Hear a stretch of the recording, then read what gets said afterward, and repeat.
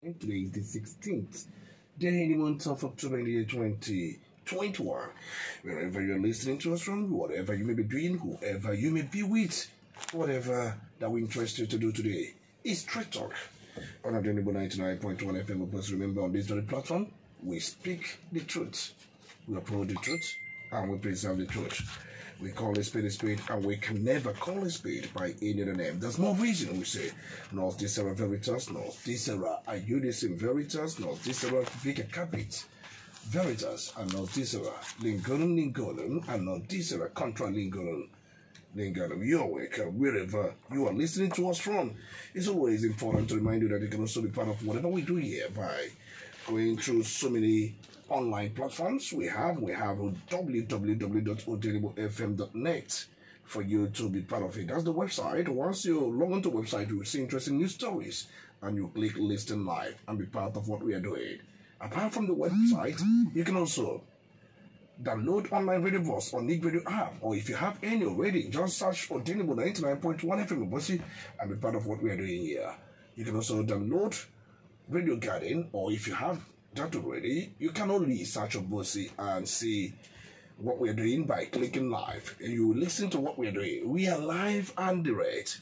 It's 14 minutes than the hour of 9 a.m. in London, and also 30 minutes than the hour of 11 a.m. in Addis Ababa, and then 30 minutes than the hour of 4 p.m. in China, and 30 minutes than the hour of 11 a.m. in Jerusalem, 30 minutes than the hour of 5 a.m. in Sao Paulo, Brazil, and also 13 minutes than the hour of 10 a.m. in South Africa, and 30 minutes than the hour of 4 a.m. in Washington, and 15 minutes here, or 40 minutes rather, here in Nigeria, down the hour of 9 a.m. in Nigeria. You're welcome. My name is Tony Olisa Mbeki, the Honorable Speaker of the Ozigbo People's Parliament, the most powerful and robust parliament in sub-Saharan Africa.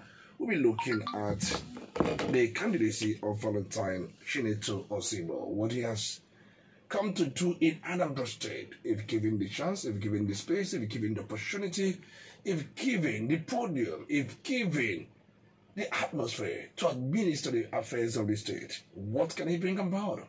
Who is Valentine Chinedu Ozigbo? What does he stand when we talk about personality analysis? Who is he? Joining me to look at his very issues I have enumerated here and other issues therein, and I've also touched to this. I have in the studio Honorable Chima Christian, who is a member of Publicity Committee of Valentine Chinedu Ozigbo Campaign Organization. It's my pleasure to welcome you. Christian Chima, it's my pleasure to welcome you. Thank you for having me on the People's Parliament. All right, let's quickly ask you, who is Valentine Chinedu Ozigbo? He has come here and he has told us who he is. But, you know, for the benefit of insight, you can also tell us who he is. Valentine Chinedu Ozigbo is one of the leading aspirants, candidates in the Anambra 2021 governorship elections that will hold on the November 6th, right? So Valentine is the former MD CEO of immediate past of Transcorp group of companies, not just their hotel business, but their energy dealings, their investment in agriculture, and their investment in other sectors. And he served at that for 7 years. Before that, he was a banker.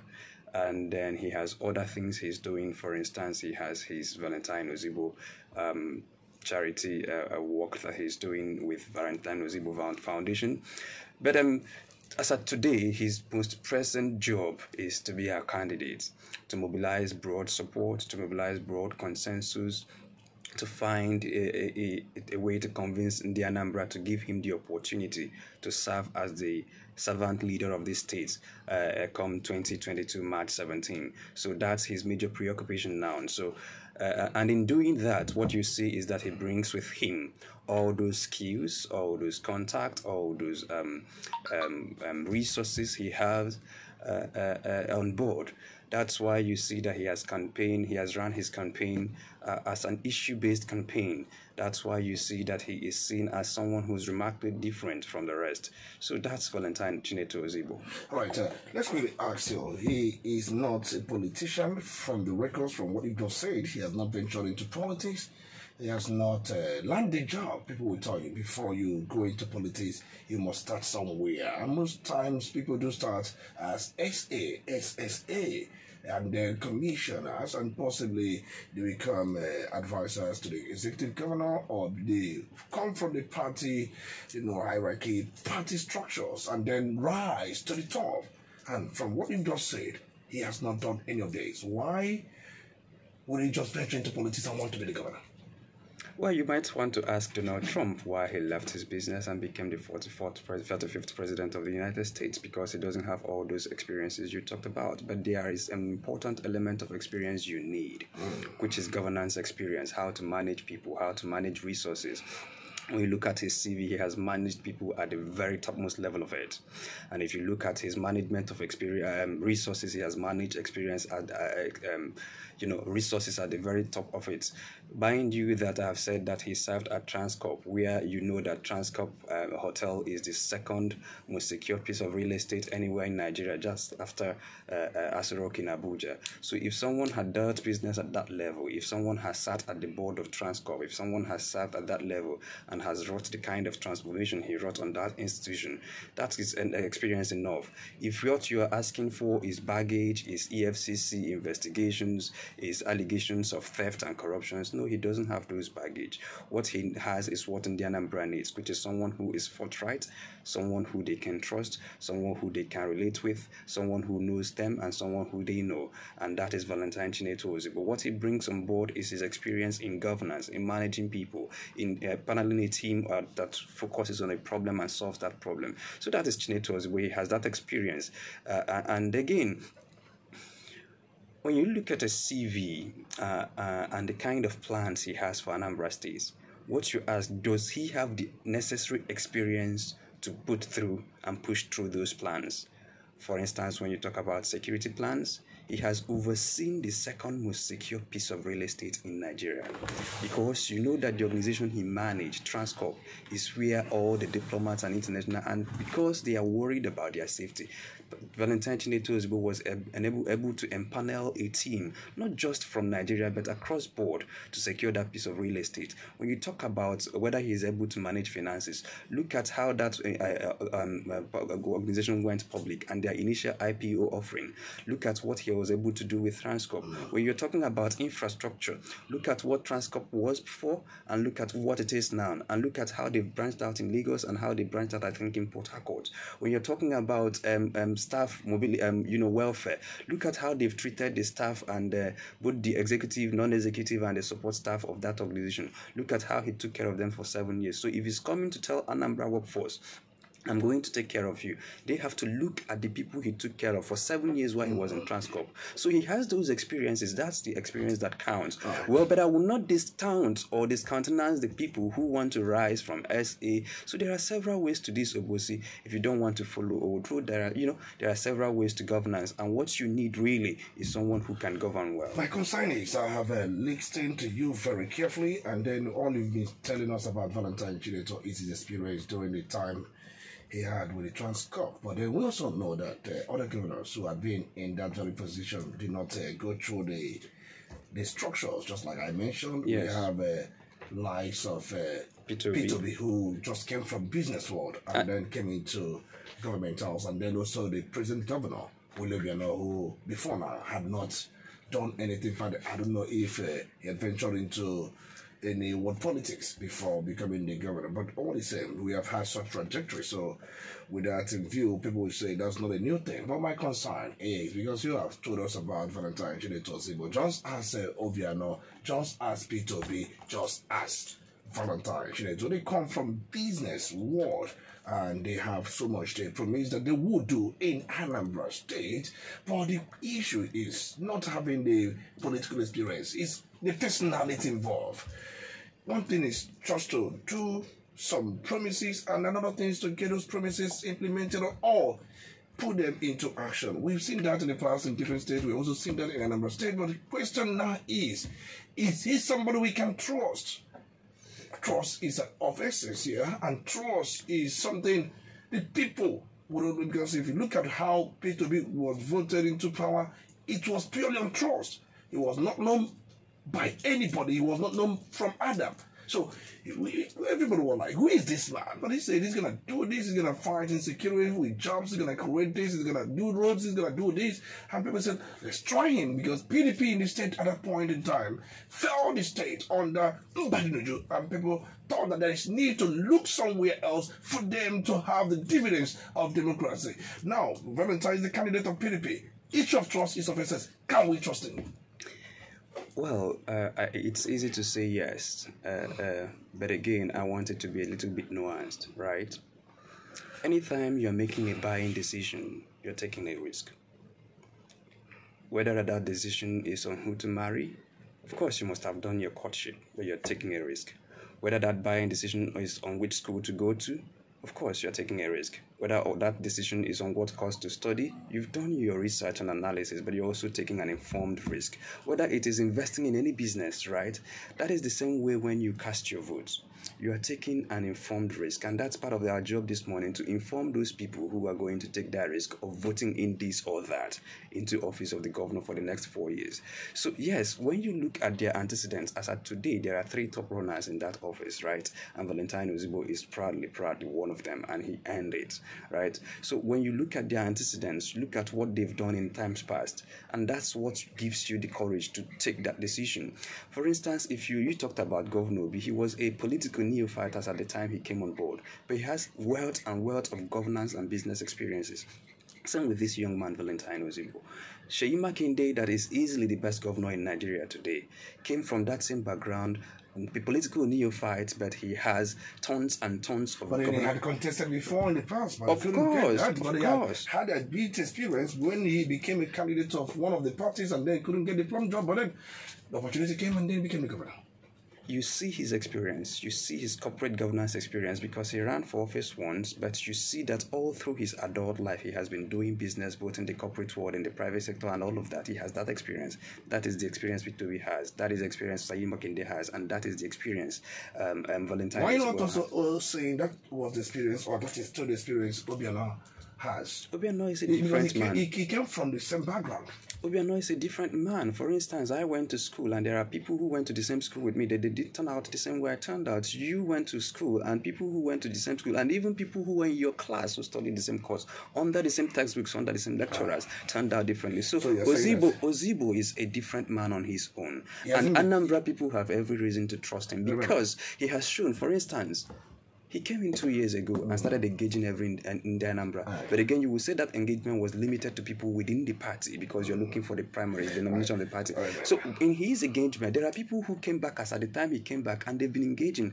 And what we find that some of them were short-tempered, some of them were short-fused, despite the fact that they have an enormous amount of money. We found that some of them were so huge that ego was bigger than them, that you couldn't approach them, that you can't talk to them. And someone who cannot listen as a governorship aspirant, for instance, there's no reason to believe that he will listen as a governor. Valentine Ozigbo has 2 ears and 1 mouth. He listens more than he speaks. He is very down to earth. So you're saying amongst aspirants, why major stakeholders in PDP went for him? It's not because of his words, it's because he can listen to people. He's somebody who can always open his doors and then allow ideas to flow into him. He's not somebody who is egoistic or somebody who has this pride. No matter what school you went to, no matter what grades you came out from, no matter what first class or PhD you have, governance is about mobilizing public consensus, right? You might go to Harvard and know all those things, but someone who lives in this Obosi knows what his problems are.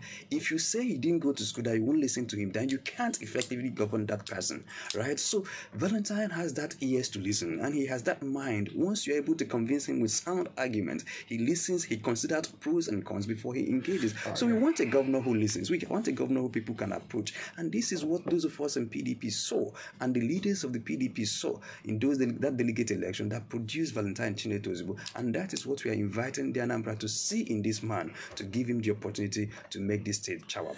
Okay, because the slogan is Anambra chawapo. That's correct. So Anambra chago before, now to chawapo. You know, that's just what it means, because that's Igbo. We are the light of the nation, but that light seems not to be shining but so the question brightly now. now is, there was a time one of the candidates told us that if it's not broken, why mend it? And then possibly, is Valentine coming to consolidate on the works done by Obiano, Or is he coming to do something different? Or he believes that the state is totally broken, that it needs to be fixed from scratch? Or possibly he will start somewhere. What do you think he may be thinking?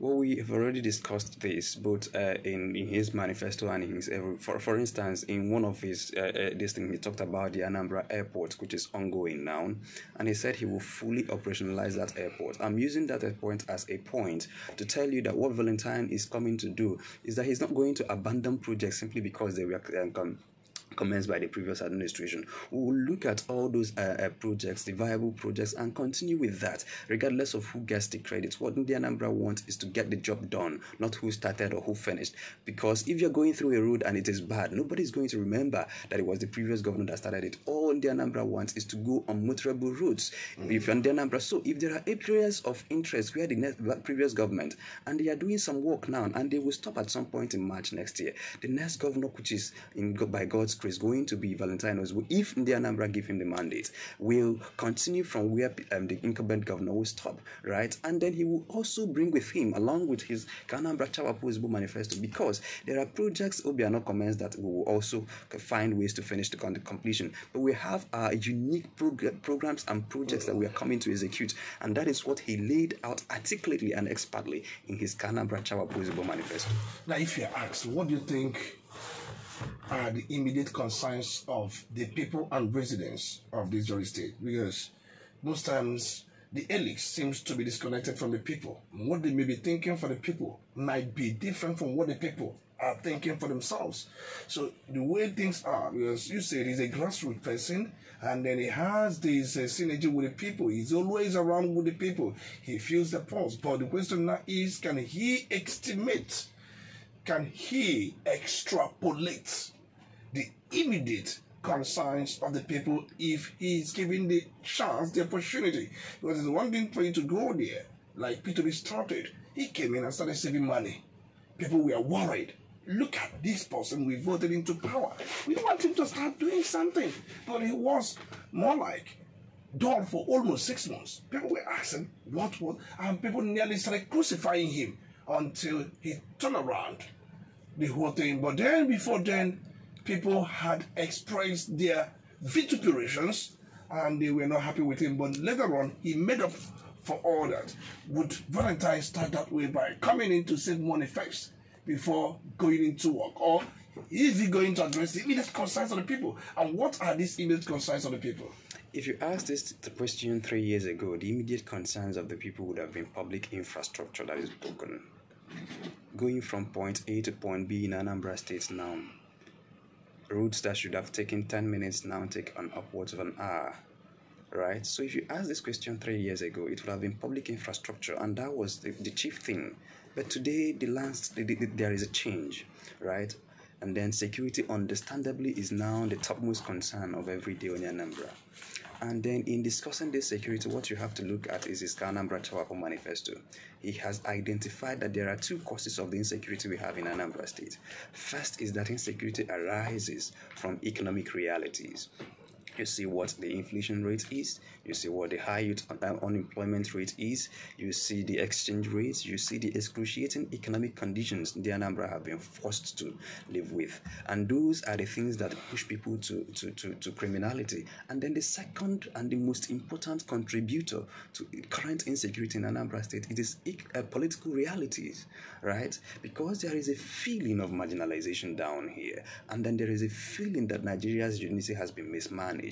And that is the biggest contributor to insecurity in Nigeria. And Ozigbo has addressed that some of those insecurity will be addressed by providing jobs, but there are ones jobs cannot take out, and those are ones you address by public consensus, by building consensus around issues. So when you deal with the economic contributor of insecurity and you deal with the political contributor of insecurity, by the way, why are people reacting the way they are reacting? Because they don't have credible leadership. People feel that the leaders they elected, both the appointed, but the political elite are so distant from the people, and that's why they are reacting violently.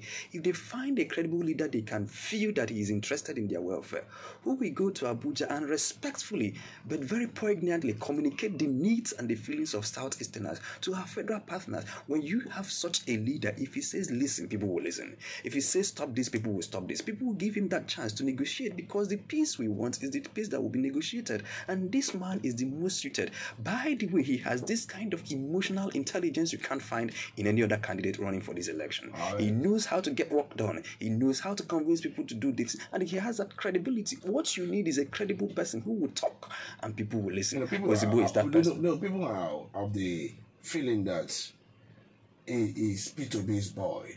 For the fact that P2B is behind his campaigns, he would always refer him as the godfather. And when people are saying that issue of godfatherism has been destroyed, buried in the state, giving him the space. And then the thought of some people, not everyone anyway, there are some people who think so, that he's P2B's boy. He is Senator Uche Ekwunife's boy. That if he becomes the governor, it becomes that for you to get certain things done, go through P2B, go through Senator Uche Ekwunife. That's how things will be done. That he will always listen to these people and then hold them at a very high esteem. That he might not really be a man of his own in some extent. These are fears expressed by some people. How do you react to these fears, if actually it's anything to go by? Well, I've seen Valentine Ozigbo. I've discussed with Valentine Ozigbo, and I've watched him carefully, both from within and from outside. What I do know about that man is that he is his own man. While he looks genteel, he has a very strong moral anchor, right? Regardless of what recommendations you make to him, if it is in conflict with his moral anchor, he's not going to implement it, right? So he's his own man. Right? But again, what you find is that P2B is a leader in the Southeast, not just in Anambra PDP. And by the constitution of the party, the immediate past general elections, he was the vice presidential candidate for our party. So that confers on him some form of legitimacy. But on the election day, he will have just one vote, like you, Tony Sambeki, will have one vote, and me, Chima Christian, will have one vote. So we are comforted that that one vote for P2B is assured for the PDP. And I'm now in your studio hoping to convince you at the end of the day that your vote will be for P2B. So I'm happy that P2B will vote Valentine Ozigbo. I'm happy that Ekwunife will vote Valentine Ozigbo. I am happy that Chima Christian will vote Valentine Ozigbo. I am happy that you may at the end of the day decide to vote Valentine Ozigbo. So we are happy at all the support we are receiving, but to equate them to be godfathers is not the reality on ground. Because some of these people, they have overbearing characteristics. You have seen in the past. They would like to dictate to whoever that is there, let's get this thing done. And if you do not get that done, they will remind you the contributions they made in your campaigns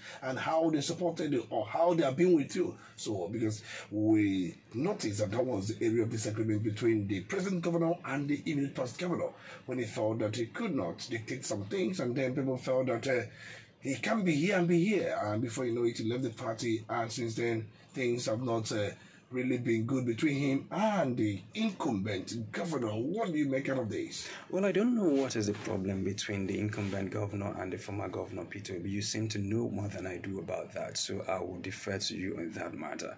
But what I do know is that as a governor of the state, if Ozigbo gets the chance and the opportunity that we are begging the Anambra to give us to become the governor of Anambra State, I've told you that what he's going to implement is Anambra Chawapo Manifesto. But if there are recommendations that are good for the people of Anambra State, if there are recommendations, whether they came from Obete, whether they came from Onitsha main market, whether they are coming from Kwanewi, or whether they are coming from anywhere, he will look at it carefully. And if he finds that those recommendations are to the benefit of Indian Anambra, believe me, he will implement them. Right? But when those recommendations go afoul of his manifesto, go afoul of the collective interest of Indian Anambra, having a fallout with the person? When you're talking about a fallout, the primary job of the governor is to govern the whole state. If his own stance is in conflict with the stand of whoever that have supported him, what do you think he will do? For instance, I am supporting him. And for instance, I am hoping that you will support him. At the end of the day, there is going to be... No, don't bring me into the picture. You might at the end of the day, because you have a vote. It's not a case of having a vote, because sometimes we are very neutral in this job. Of course, I know you're neutral. And most times we don't get involved in the picture. No, you don't, but you cast your votes silently. I may not cast the votes. I may monitor things, because our own is to monitor the election and give reports and all that. You can't be monitoring election at the same time you're casting votes. You can't be doing the two jobs at the same time. I'll give it to you. The most important thing is the fact that I'm saying that if he has a conflict with some of his big supporters, not you, big supporters in the person of P2B and the person of Senator Uche Ekwunife, when there is this conflict, do you think he would prefer to do what is moral thought, projection to do, just and possibly risk having a fallout with these people, or he will do what these people want and possibly relinquish his moral thoughts at the background? What do you think he will do if he finds himself in such state? I've told you where this man is coming from. For instance, when you look at the board of directors of Transcorp PLC, what you see that you have broad range of people ranging from generals to that, to this, to that, to former this, to former that. And they all don't agree on any particular issue. But what you see in Valentine Ozigbo is that boardroom skills to discuss, frankly, with people from any background on issues, that boardroom experience to discuss through difficulty. For instance, there are people who don't discuss when they disagree. Not Val. If I'd have disagreements with you, we sit and trash out the disagreement, and at the end of the day, we come out with something. But there are people who end agreements with banging on the table, not Valentine Ozigbo. So whatever problem that might come out, and again, I know that your question is a hypothetical situation. I don't respond to that, but because it is maybe on the minds of your listeners, it's good that we talk about that. If there is any problem, I trust that Val has that emotional intelligence, boardroom experience to sit down with anyone, whether they are from Obete or from anywhere, to discuss issues and discuss issues. Let's talk about the manifesto. What are there in that manifesto that we've not seen before? Can we look at some of the things he has promised that he's going to do if he's given this space in the manifestos? What are there in his manifesto? We are not coming to bring heaven on earth. Okay. Governance is about every day in the Anambra, and in his manifesto he has listed and itemized. I've talked about his security plan. The other thing you need to know about is his infrastructure plan, right? Because when you look around Anambra State, I've mentioned that before, that Anambra seems to have a broken infrastructure. Moving from point A to point B now in Anambra State is a hell of a job, right? Whether you talk about the federal routes, whether you talk about the state government routes, whether you talk about the local government routes, they are all in a bad shape. So Valentine Ozigbo is coming to do public infrastructure. And when you look at his public infrastructure plan, what I find interesting in it is his funding plan, because when you look at the fiscal realities now, the dwindling oil revenue, the dwindling federal allocation, and then because of insecurity, it could also impact on IGR, because if people no longer do business as they should, then the state should not expect to tax them as they should. So you're looking at dual window of opportunity available to the governor being impacted. So that's why his infrastructure funding plan is hinged on public-private partnership. And it's well spelled. So what it means that if the public are not ready to partner with him, if the private sector are not ready to partner with him, the infrastructure plan will be stalled. There is no way they can. We've seen that as far as Second Niger Bridge is concerned, because the way Jonathan conceived Second Niger Bridge was PPP, public-private partnership. But that's how he conceived it. But then MOUs were signed, and then understandings were reached, agreements were reached. But at the same time, we saw that some people could not meet up with the counterpart funding, and it became an issue, and it stalled the project. But President Mohamed Buhari came and then decided to execute the project with government funds, because sometimes some of these PPPs don't work as expected. So in a situation where the funding pattern, as you expressed in that very manifesto, fails to work, can there be an alternative? Let me tell you this. PDP's administration is rightly a major reference point in governance anywhere governance is mentioned in Nigeria. A lot of the funds he worked with did not come from the state government. It did not come from the federal government. If you are seen as an accountable person, if you are seen as a straightforward person, people will be more than willing to do business with you. By the way, not just public-private partnership. We have opportunities for donor funding. We have opportunities for international donor agencies. So are you hoping for that, for things to get done in the state? Of course, we know how to attract these funds. There are funds. For instance, Anambra State in the past 4 years, look at our UBEC funds. Have we been able to pay our counterparts? I think we have about 4.6 billion in that account, unaccessed. These are monies that should go to primary and secondary schools. And my concern is if we do what we are supposed to do, the partners will do what they are supposed to do. But when you have a visionless government, when you have a directionless government, when you have a government that is not focused, when you have a government that doesn't know how to do the job, then that is where the partners flee. Remember, in Anambra State, at some point in Anambra State, Anambra became the topmost state in terms of accessing donor funds. What happens? Ecological funds. For instance, erosion is ravaging all parts of Anambra State, and there are ecology funds that are available for you to tap in, but you must meet their requirements. If government on their part meet their requirements, those funds are already there to come down to Anambra State. So Valentine Ozigbo is most prepared to do the due diligence that is required to bring in donor funding and to mobilize a broad consensus among the public and private sector, by the way, where he's coming from, to do the job that is required to be done in Anambra State. Government alone, if anybody comes to your studio and promises you that he's going to build roads from point A to point B, all with government money, tell him he's lying, because there is no government money. You must bring in government money and you must mobilize resources from elsewhere. And that's why Val is different, because he's thinking outside the box and his plans are realistic, not plans that are, because you see, I discussed with one of the aspirants. Thankfully, he did not secure nomination of his party, and he was promising the key item he was promising. If I leave it out, you might know the person I'm talking about. And I said, how do you intend to fund this? Because from my own estimation, this is going to cost you between 45 to 47 billion. And you're saying you will do it in the first 6 months of your administration. How will you raise 46 billion in your first 6 months? Do you even know what the IGR window of Anambra State is? And he began to say, oh, he will do this. And what you see is that the funding plan is not there. And no matter what plans you have, if you don't have the funding, it will be impaired. So if anybody comes to your studio and promises you that he's going to do all roads in Anambra State with Anambra money, no, there is no money like that. So that's why you have to bring in your own, then get the requirements needed to bring in foreign money. My concern is, we've seen somebody who have done so much with Anambra money and told us that when you wipe away corruption and then wastages, things will get done, and then that is the person of... Interestingly, that's also included in his manifesto. Dr. Christopher Bezengige, because some of the projects he did under 2 years and about 10 months, close to 3 years. Some of the projects he did, he purely did it with the state funds, and then he also said that he did it even under intense pressure because the atmosphere was not even right for him because of the distractions he had. But that's aside, just like you did say about issue of funding is very important, because if you can't tell us you can do this without doing this, without funding plan, and many people will tell you they have international presence and they have the contacts, they have this, they have that, and then they can bring in this investor, they can bring in that investor. Let me tell you something. The states has had more than 100 MOUs, and these agreements and we are some of the things different successive governments have had with expatriates and those in diaspora, and some of these things have not been fulfilled, either one reason or the other. But just like I must admit, the point you made that there are some funds that are out there.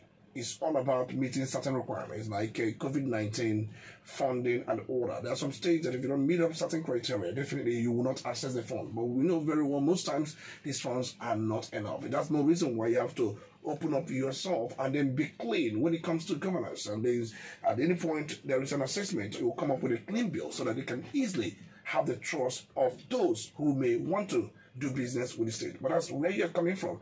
But interestingly, is the candidate of PDP aware of the liabilities the state he is about to administer his governance? Is he aware of the liabilities? Has he come across with the debt profile, the debt structure, the debt window of the state? Because one thing, you may even get into governance, the first thing that we start after will be certain liabilities. How will you meander? How will you wriggle out of these things that could be a clog in the wheel of what you have intended to do for the state? That's why I told you that this man is well prepared for the job, because all the publicly available information as regarding Anambra State as at today, he has them. For instance, we know it because in his health plan, he has identified that he will do work with, for instance, primary health care centers. There are 629 of those in Anambra State, with primary health care centers, primary health care posts, and health clinics in Anambra State. There are 629 of them, and he's saying that he's going to revamp them. And there is a plan, for instance. I will mention that. Okay. If you come, for instance, in the Dembele where we are today, you can mobilize the Dembele people to fix primary health care centers in the Dembele. Right, I can call names here in Dembele who we can tell that please, some of them don't even need more than 6 million fix. You can get private individuals to do this for government recognition, right? And there is these groups of Anambra people in Lagos, in diaspora, and everywhere. I'll give you another glowing example. Go to Obu today. There is a health center they have there. It was built by Obu Progressives Union. So when you have town unions who are viable and there is a governor that is willing to work for them to set a template, as at today, there is what they call Adopt a School program going on in Anambra State. It was a very aspectly articulated program, but it's being messed up So if you find that governance, people at the governance end of it, giving end of governance, are very adept at what they do, you see that there are a lot of Anambra people willing to partner. For instance, go to our healthcare plan again, which is talking about enrolling people in Anambra State Health Insurance Agency. Every time our big men come back here, or even when they don't come back, their villagers have their phone numbers. They're calling you this, my son is in the hospital, my son is in that hospital. They keep sending money for hospital bills. Now the government can convince them to enroll their villagers in what we call Anambra Health Scheme. But it's already going on here. It is going on. I can give you the numbers. The numbers, just 43% of that is what is coming from the private sector and from the unorganized private sector.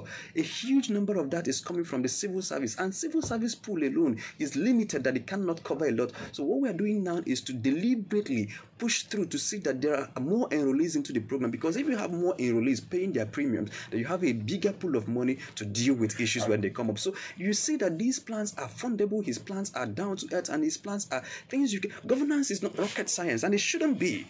All right, I got that, but then people will also think that his government will be more like situated around the people, and then people-government partnership.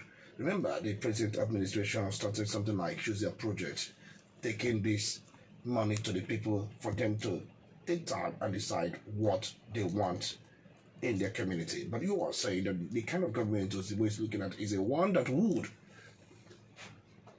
kind of have this understanding or liaise with well-to-do individuals in some towns, because there is no town in Anambra State that has no billionaire.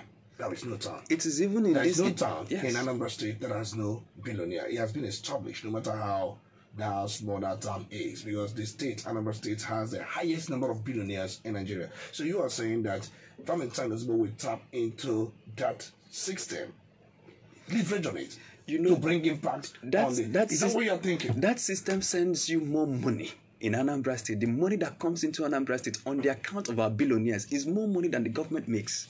That's what people don't know. So when you leverage on that, for instance, Nigeria sells crude oil, right, to make our forex. But you know that there are foreign exchange remittances from our people in the diaspora. Yeah. You see that pool of funds. That is what we're looking at. Because you see that every now and then they do interventions. They share rice, they share beans, they share this, they share that. They pay school fees. We can invest, and then we can, we can convince them to adopt schools. We can convince them to enroll their people in our healthcare system. We can convince. There are a whole lot of things you can do if you partner with people. The candidate of PDP was here asking how is he going to harmonize the tax system in the state, because the way it is currently going on, it is quite chaotic. It is quite something very, very disturbing, because it disturbs public peace, it disturbs any sense of civility, and it's something that many people have been enchanted and found they got disenchanted with. Now the question is, because is he going to leverage on technology, because they find towns everywhere collecting taxes, and then we find out in some markets we have about 65 major markets and more than 200 rural markets. But then the issue of transaction has always been an issue. Some of these market people will tell you how much they pay to government monthly. Some of them will tell you they pay 12,000 to government monthly, 15,000 to government monthly, and sometimes they pay other funds, sanitation, environment, and all that. And then you get into the system. The system currently experienced is something that has no harmonization, has no sense of dignity and sense of decorum. I asked him this question. He gave me his response. Well, I want to know what you think about this. No, what the candidate thinks is more important than what I think. What I'm holding here is Anambra Chawapo Manifesto. Okay. This manifesto is as a result of interactions with the Anambra. He sat down with the Anambra. What do you want from your next governor? And there is no how you will sit with the business community in Anambra State and they will not tell you about taxation. In fact, taxation is more in the first for business community in Anambra State. They don't want touts to harass them. They don't want multiple taxation. They don't want excessive taxation. And those are the things we have outlined. Look at page 25 of our Anambra Chawapo Manifesto. It says boldly that we will overhaul, automate and increase transparency of process of registering businesses, obtaining permits, and then paying taxes, through our open governance platform. There's another place he says is that this payment going to be digital or this manual collection? no, you be cannot stopping? continue in this 21st century to harass businesses with doubts and cudgels. You can't. So how do you enforce payment of transaction? Because You there are people that will not want to pay. Are you going to use the unions? Because even if you use the unions will be on the road to enforce certain things. Are you going to use kind of a digital system whereby people will find means of evading it? There will be a way of enforcing payment of transaction. The present government believes that you must situate some towns who are recognized. There are some that do not have this government recognition, but there are some that they have the permit, they have the contract to get the transactions to the government, which also pile up the IGR of the state, because they believe that the IGR must increase for government to do some developmental projects. Now the question is, how would Valentine Ozigbo enforce taxes, especially where people do not want to pay?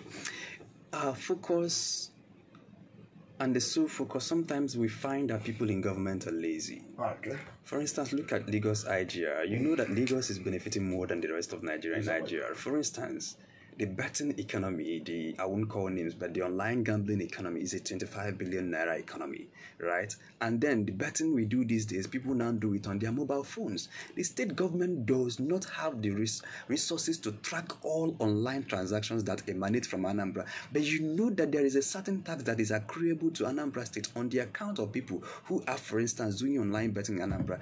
The state is not collecting that, because we don't have the infrastructure. But you can bring in young people, sit them down in a room, and they will devise you means where you can track these transactions. Most of those companies are headquartered in Lagos, but we can still remit their taxes here in Anambra State because there is a sizable number of Anambra population that buy things from them. There are several online platforms you can track. There are several banking platforms you can track. It mustn't be. It mustn't be. I have not addressed my question. But again, we are talking about, yes. If you buy a load here if you buy some goods at building, from building, probably before you get to Bosi, you must have paid at different points, from one point to the other, from one point to the other.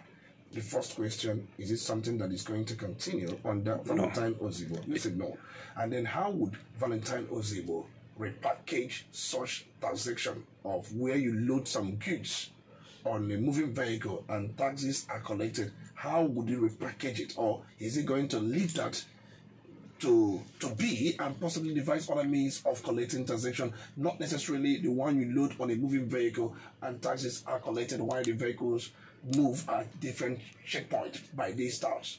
What you see is, and what we are proposing is tax harmonization, right? Okay. Because what you see that there are some goods that are taxed by the federal government, same tax taxed by the state government, and same tax taxed by the local government authorities. So what you're going to have is that Valentine is going to call the local government authorities and let's sit down and harmonize our tax drive, so that you don't have people harassing people for the local government, and you have people harassing people for the town union, and you have people harassing people for the state government. What we want to have is joint harmonization, joint effort. So no contract that will be given to some individuals that will be taking on this. No contracts to some individuals. If he comes in, he will look at what we have on board, because regardless of the amount of information you have outside, there are things you are yet to learn when you are inside. When you come inside, you will look at the competence and the capacity of the state government, that is the state institution, to dress the. If you find that they are not competent enough, you try to scale them up to be able to collect the taxes of all Anambra people. But if you find that you can do private individual partnerships with companies who can, not thoughts, not people who will send cultures away, but these things will be structured when you have a government that wants to do the work. We have one advice you're going to take to him on how to repackage these things. I have one. Because if you make the bus stops functional, that you cannot pick passenger except at designated bus stops, you must make use of packs. These taxes can easily be collected at the bus stop area and possibly the packs without literally seeing anybody on the road. Because if the bus stops are digitally connected, and then whereby there is a tally, where if you make such payments straight to government accounts, don't give to individual, and the packs working, and then where there is this orientation and sensitization that it becomes an offense for any commuter, or not just commuter, any keke rider, anybody at all, to pick passenger until you don't do it.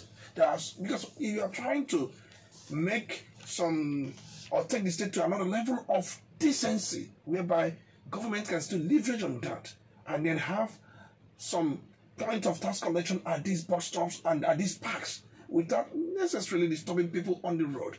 But we don't have this. If we have bus stops that are working, we have parks, and that will also help in the congesting traffic, because some of these vehicles are they load on the road, and once they load on the road, they narrow the road. That is already narrow. Most importantly, if we make use of our parks, the government can make so much money from parks, but there are many revenue that government can generate from parks. Is my sincere advice. I don't know how that will be taken. What I can assure you on that is that this manifesto I've mentioned to you before was gotten by broad consensus of the Anambra. And it's a living document that can be worked on. Right. We will incorporate your ideas, we will discuss them, debate them, and if the government find merit in it, yes, there are a lot of ideas. Remember, the advice is not for PDP alone, for any government at all, so that people will not accuse me of trying to sell something to PDP. It's not for PDP alone, it's for every party. Now, before we open the phone lines, because definitely you have identified infrastructure as one of the key things that the government needs to address, because security and infrastructure. Security and infrastructure say that many roads have been broken. In fact, many roads are totally broken. That once it gets to power, they will look at those that can easily be fixed, and those that can be reconstructed will be taken into account. But do you think that should be a concern? Roads in the state, road infrastructure. You mentioned something about health, but I also want to know his plans in area of education. I also want to know his plans in area of civil service. They have civil servants. Many of them have been on a great level, their promotion, their pension, and all that. And then having this view that the state is one of the states that do not pay the civil servants. And many of them, they will tell you they have been passing through a lot for them to make some next meet. But remember, they are not old. That's one thing the present government can always tell you. They are not owing anybody for anything. An issue of pension, the gratuity, and all that. That's for the civil service sector, the manufacturing sector, the issue of industrialization, agricultural sector. There are plans for this, and I think you have those things in manifesto. We have those things. I implore everyone in Anambra to look at this Anambra Chawabo manifesto. When you look at, for instance, you talk about education. Apart from our plans on conventional education, which is your 6334 system of education, we are going to do, for instance, free quality and compulsory education for basic primary education, primaries 1, 2, JSS 3, free for all public secondary school and primary secondary schools. But apart from that, there's another track that Valentine Ozigbo is interestingly looking at, and that is where, because we know that regardless of the aptitude, regardless of the opportunities you have, not everybody will want to go to university, both in terms of opportunity, both in terms of aptitude. So we're talking about vocational education, whereby you can have a vocational institute that can train, for instance, electricians, and then in 6 months, in 3 to 6 months, you have people who are certified electricians. We're looking at vocational education, we're looking at bead making, we're looking at all of those things that can turn out. People can go to a school, and in 6 months, you have a scheme that can pay you.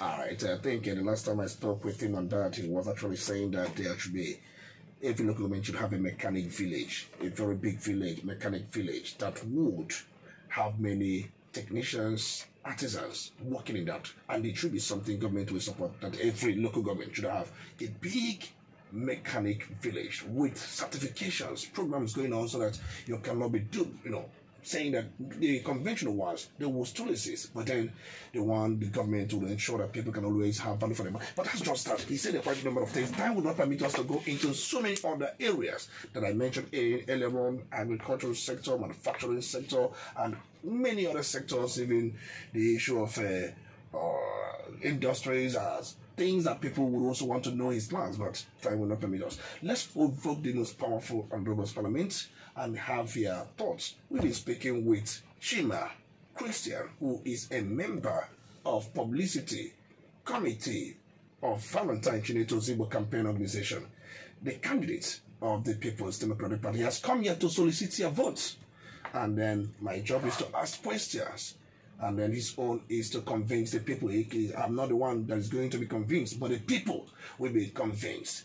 We started honestly. We have asked questions. If you have other questions to ask, you can do them. 0906 1414478. You can also call 0703 81 55515. Remember, we do not lie here. We speak the truth and we uphold the truth and we preserve the truth. My name is Tony. Oh, listen, let's quickly go straight to the phone line. Good morning. You are welcome. It's good to have you. You're welcome. Uche Okafor calling from Uganda. Can you up your voice a bit?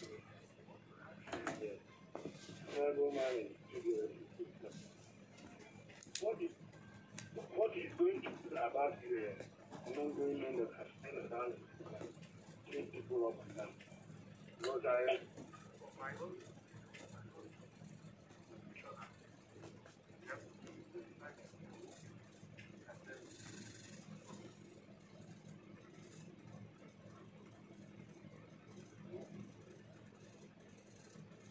All right.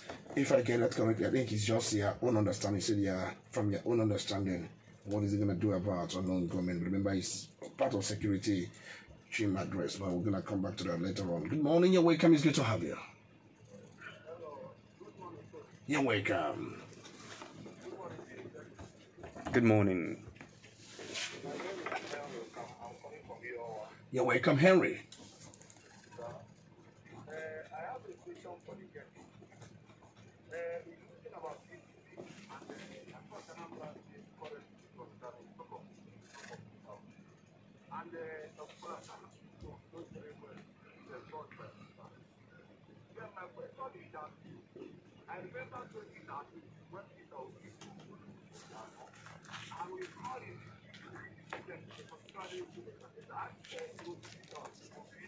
this was the Messiah we are looking for until we expect another. These are the blind we are telling us that we should give it to all of them that we should do for it that we will that are not for the contract, both that that for the honor. Because we both people who are not in less than 1 year later, we cannot get back and show us that both are not supposed to like the man. Now they have come up.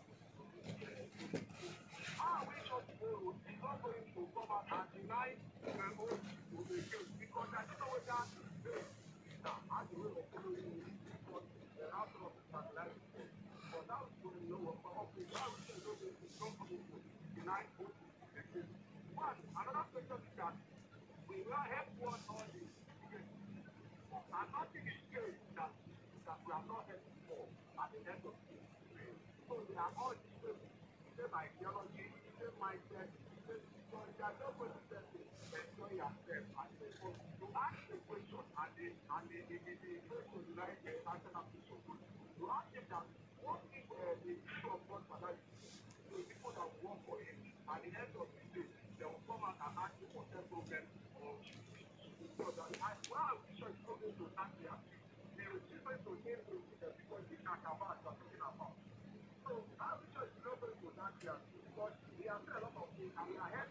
All right, we got a question. We have to leave it at that point. He has taken note of that question, and then he's going to react to that later on. Good morning, you're welcome. It's good to have you. Please, can you go on? Yeah, go on. Yeah, go on. Good morning.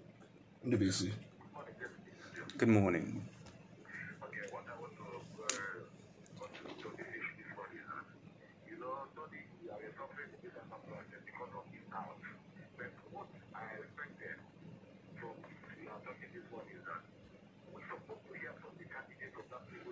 He has come here. He has come twice. He has come twice. Probably you are not opportune to hear from him the time he came. He has come twice. I can assure you that.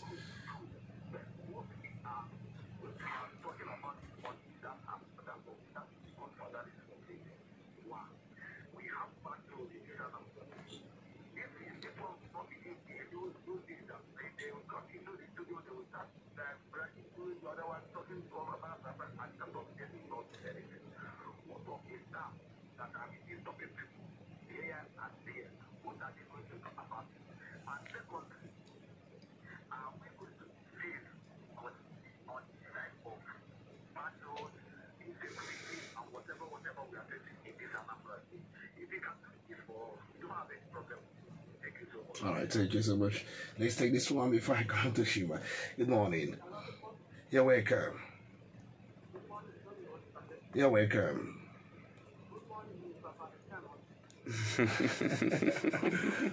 All right, so we're going to Chima. Christian is the person on the seat this morning, not Valentine Ozigbo, but he's here to represent him.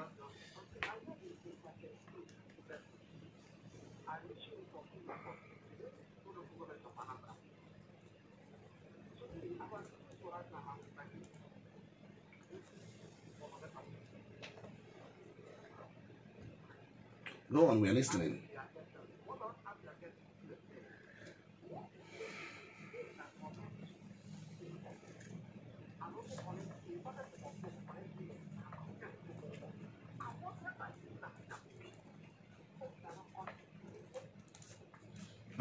Well, we lost the other call. Probably something happened, network or probably any other thing.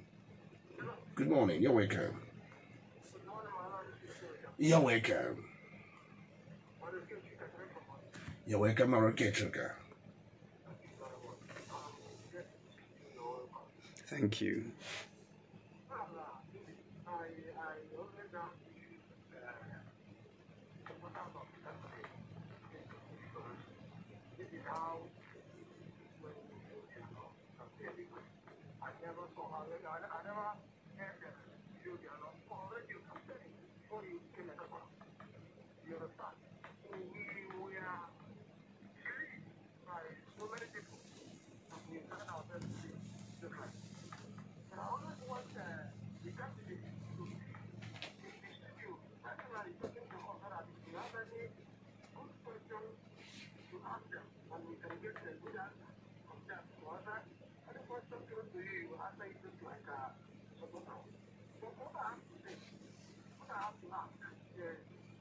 Why is it that they are not campaigning here in Anambra?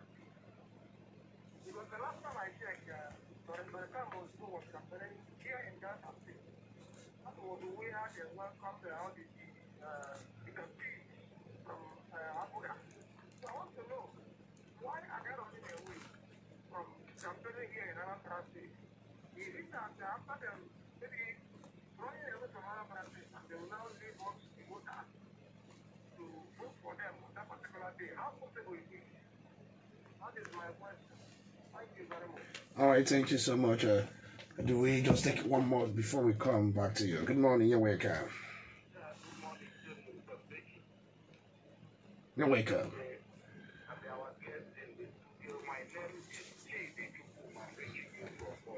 You're welcome. We have had the candidate himself in this studio, and we have engaged him. From my own family, he is a very nice man.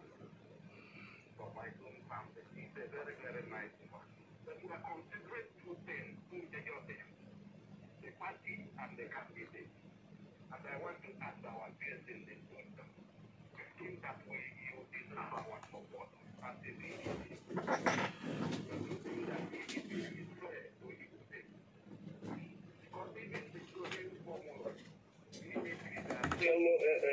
Fighting over it. You don't think that PDP is fair to give the vote that we will deserve our support anymore?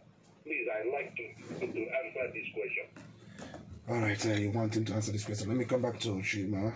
Christian, who is our guest this very morning, a member of Media Publicity, Valentine Ozigbo Campaign Organization. You have listened to some of the questions. Are you taking care of some of them? Noted them. Let's quickly have your reaction to some of these questions. Uche from Nkwele was concerned about unknown gunmen. And I did articulate earlier on that we have articulated two broad contributors to the insecurity, the political contributor and then the economic contributor. And then we have laid out plans to address both the political and both the economic contributor to the insecurity we have in Anambra State. Henry was discussing Godfatherism, made references to Peter's support of, what is distinguishable now is that Peter's support of Governor Obiano and what we have now is quite distinct. Peter introduced Obiano to the Anambra. I agree with that. Today, P2B is not the one introducing Ozigbo to the Anambra. Ozigbo is his own man. He just happens that Peter is part of his supporters, right? So Ozigbo came and ran a good campaign and convinced the PDP to give him the ticket. As a party man, it is incumbent on him, just like I am supporting the candidate of our party. And there are other stakeholders, including Chuchu Onyema, including Oselo Kobaze, who was our candidate, including Lady Chido Nyemelukwe. There are a lot of supporters we have that are supporting this project. So it is not right to say that one man is introducing him. But if you're talking about godfatherism, assuming that we want to agree that P2B is going to be a godfather, which he is not, and that is not his ambition, right? You ask, who is the godfather of Anduba? Who is the one sponsoring his candidacy? Who are the people contributing the money we see them spending? Who is the godfather of the other side of the campaign on ABGA? And then when you place these possible godfathers on the table, who is the better godfather? So I'll leave it at that to answer Ndubisi, who is worried about thoughts and insecurity. So I've overflogged the issue of insecurity. But again, it's important that it's coming up from you to show that we are right about placing insecurity ahead of infrastructure on the plans or the needs of Anambra. So yes, we've itemized how we intend to tackle insecurity. About touts, yes, we don't want touts to keep harassing Anambra. So we'll find jobs for those touts. Some of them need to be rehabilitated because you can't just take them off. If you take them off completely without any alternative, then they turn into armed robbers. So we're going to rehabilitate some of them, and then you find that we are going to implement a harmonized tax system. Touts harassing Anambra should be a thing of the past. Then Iken from Ihembos is worried about Ozigbo Ihembos Road. It was awarded by P2B. We did say here they were going to look at ongoing projects and abandoned projects. Some of the projects awarded by Governor P2B were abandoned. There are some projects awarded by the previous governor Badnuju that are not completed to date. There are some. So you are going to look at the whole spectrum of projects that anywhere, any 1 naira of Anambra money has been invested to commence a project.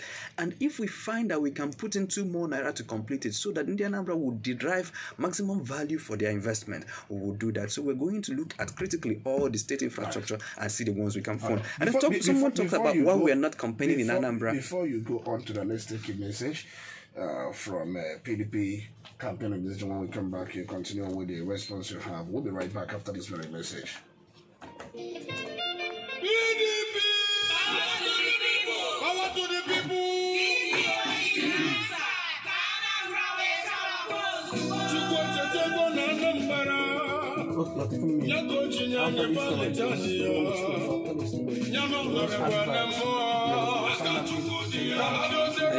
Are you here? How many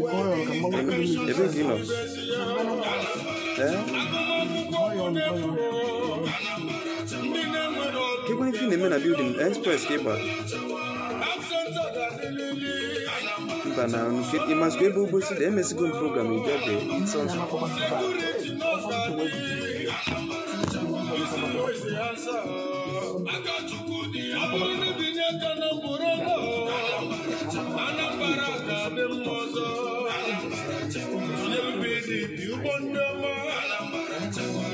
in time was for governor, and that's okay anymore for deputy. All right, that's the message from PDP campaign organization. But then we're actually on something before the message, so you can continue now. Yes, someone asked why we're not campaigning in Anambra State. It will be insensitive for us to look at all that is happening in Anambra State and keep campaigning, right? We discussed this at a management meeting that I was privileged to sit in. Our candidate is worried about the safety and security of every Anambra. When you call for a campaign, for instance, that we are coming to say in any local government, and there is a possibility that we expose people to attacks from unknown gunmen, right? We're not worried about our candidate because the candidate is protected, but we're worried about people who might come to the campaign and then on their way homes they might be attacked. We saw what happened in Ihiala. Those people that lost their lives and they were injured and we are scared about what happened, and some are still traumatized to date. Those things could have been avoided if they had the emotional intelligence to avoid something like this. You can't bring people out and expose them to danger. Yes, we want to win the nomination the elections, but we will not sacrifice Anambra lives to win elections. So we are very sensitive about these times we are in. We don't want to expose people unduly to harm by calling them for rallies and for campaigns. So, but rest assured that our people are on ground doing house-to-house campaign, calling people on the phone, doing all that we can, and the candidate is engaging the Anambra everywhere they might be, both in Asaba, in Lagos, in Anambra, but to see open-air rallies, except if things improve. So just know that our concern is about the safety of everybody who attends that rally, and because we can't guarantee the safety of everyone, then it's of no need putting, even if it's a single life, at risk. Our candidate is very sensitive to this. He will not dismiss Anambra lives as just 15 lives, because the governor was asked on the national television and he said it's just 15 lives, so people died, and he's saying it's just 15. Those 15 people are 15 people who went to school, are 15 fathers, are 15 mothers, are children of people, so they are lives that is cut short. We can't expose anyone to that harm. And then someone asked, why should we trust PDP? Yes, that question, look at the dynamics. There are only two parties that will contest the 2023 elections. They are the PDP and the APC. Are you talking about 2023 election? Are you talking about presidential election? Because 2023 is general election. Oh, yes, I am talking about 2023 presidential election. All right, yes, there are many parties that will contest. There are about 18 registered political parties, but the reality is on ground being so pragmatic. Many political parties can also come on board before then. Yes, but we are looking at the major two, right? We are looking at the PDP and the APC. So you just ask, which is the safest best for Ozigbo? That question, and then if we give Ozigbo Anambra PDP, then we can make a strong claim to presidency. By the way, it's of importance that you note that the PDP zoned its chairmanship to the north.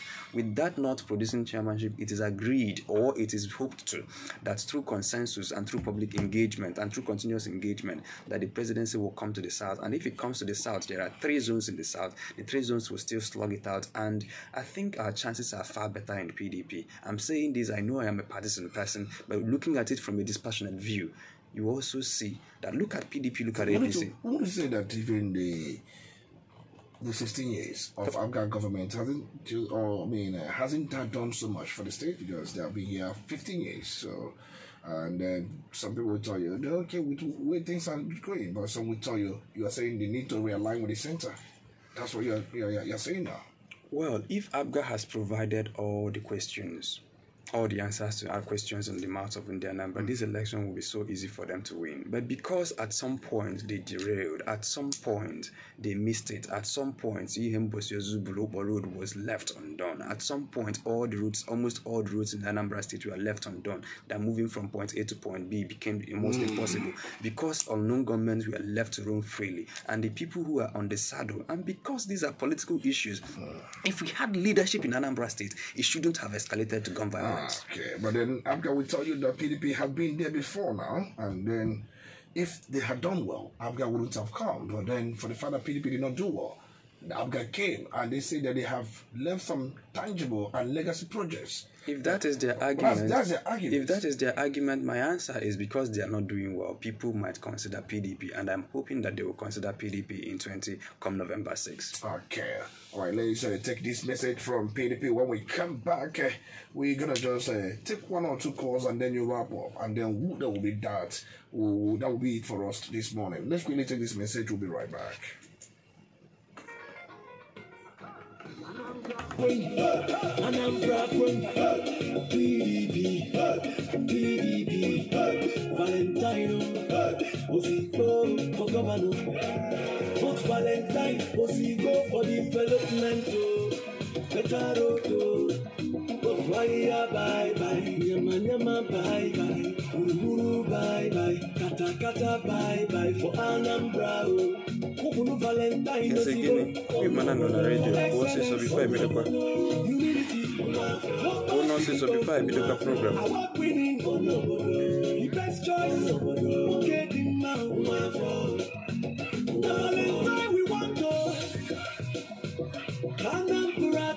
I get messing in 5 minutes. Messes and all. Valentine Ozigbo, Azuka, and more. Now the best choice for governor. Vote Valentine Ozigbo for governor. All right, that's just a message from PDP campaign organization because they're the one really when they see this very morning. That's the message, and then let's see if we can just take one. I don't know if you have exhausted the questions there. You've exhausted them, right? Yes, I believe I've done that. Okay, let's quickly take one more message or question. We come back and then you wrap up. Good morning, you're welcome. Good morning, you're welcome. Good morning. You're welcome. You're welcome. Yes, I have been in Anambra with because I was hopefully in Anambra when after getting attracted. And up to this very moment, they have not supported in Anambra. And the players, Sugar, formerly players, after, and they met Anambra was sick. So after, no doubt, that I'm focused on violence now. And that will not overrule why extent that the family will experience the biggest evil. Because we just look at this particular focus on violence as a result of the outcome of the election. Now, we can't take it away from Africa that 9 students from Anambra State went to US and they go to US, Japan, and they use the information disease. And we cannot take it away from Africa that for technically now, where Anambra has maintained a good jump away. We can't take it away from Africa company. We can't take it away from Africa company that we have had an international effort. They can go play land. All right, I think you have to pay us if you want to campaign for Abga. You have to come here. All right, thank you so much. Thank you so much. But that's your thought. If you want to campaign for Abga, please come and pay us.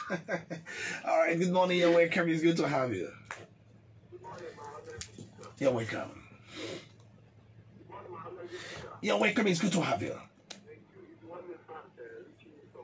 He's one day you're welcome. Okay.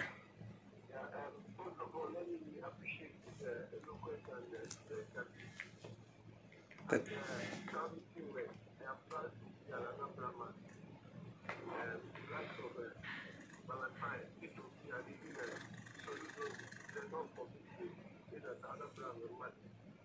and many contestants that have shown how come out for this election and have a lot to offer.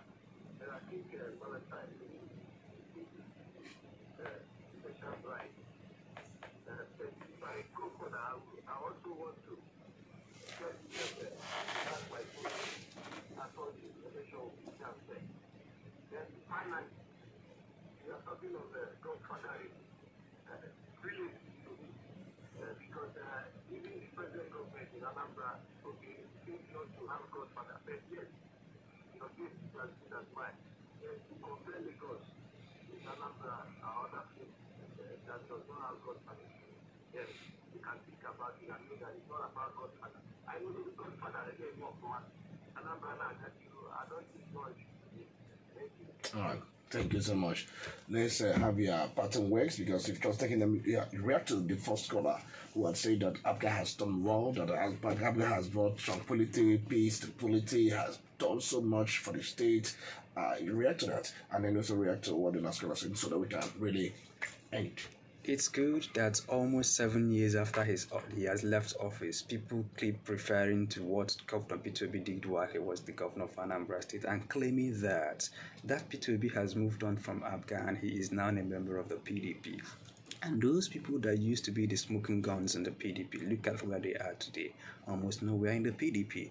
So what you have is a new PDP, and what you have in Abga is that those who formed and understood what the party stands for, and those who made the party thick, and those who brought good governance using the vehicle of that party have left the party. What you now have seems to be a carcass of a dead hen, or is it a dead cock? And then you have a party of people who don't care about the governed, party who says that just 15 people died, it's just 15 people, party that allowed our roads. By the way, Anambra used to have the best network of roads. This same party has allowed it to deteriorate to the point that going from Onitsha to Obosi to even the express, what can you see the problems are enormous. This party has failed us.